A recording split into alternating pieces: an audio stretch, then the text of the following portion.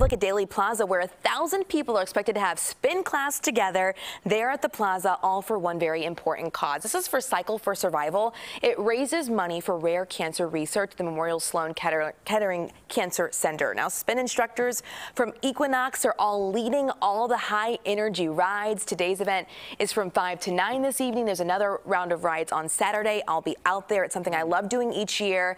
And each time we ride, we also hear from researchers about rare cancers and people impacted by them as well, and families impacted. So that'll be a really, really fun event.